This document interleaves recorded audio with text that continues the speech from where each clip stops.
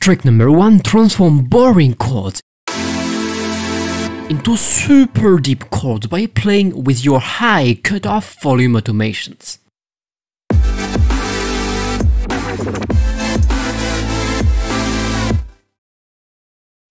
Trick number 2, add distortion to your vocal chops to make them thicker and better integrated into your track.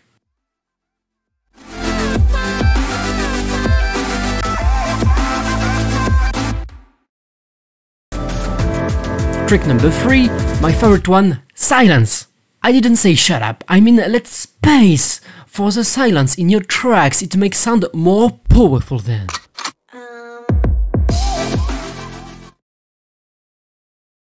Trick number 4, stack the layers.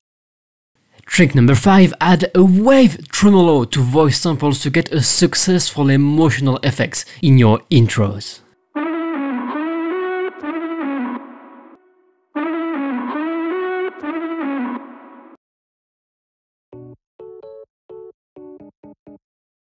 By the way, producer, at the moment, on my Future House sample pack there is a big minus 25% of reduction. Maybe at the moment you watch the video it's already gone, but at the moment I publish it, there is this reduction available on my website, so you can click in the description to discover it. But the most important thing is probably to share and like this video, to share the knowledge. It's the most grateful thing that you can do for all the producers you know. So I say thank you for everything and see you in the next video!